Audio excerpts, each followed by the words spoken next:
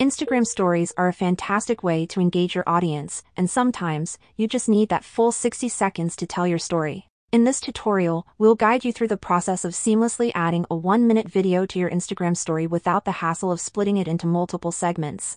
The process is absolutely the same for both iOS and Android devices, and the first thing that we have to do is to check if we have the latest version of the Instagram application installed.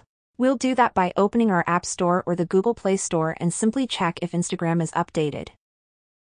This is a relatively new feature, so you'll need the latest version of Instagram in order for this to work. And once you update the app, you can open it and we can continue with creating our story. So just open your Instagram camera and then find the video that's 60 seconds or longer which you want to upload. I'll upload this video here for the purpose of the video. It's not 60 seconds in length, but the principle is the same.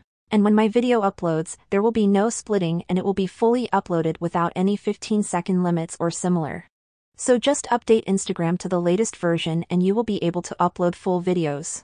But keep in mind that, if your stories are still splitting even after the update, then that means that the feature simply isn't available for your region yet. Instagram rolls out some features for some regions at first, but for some other regions at a later time.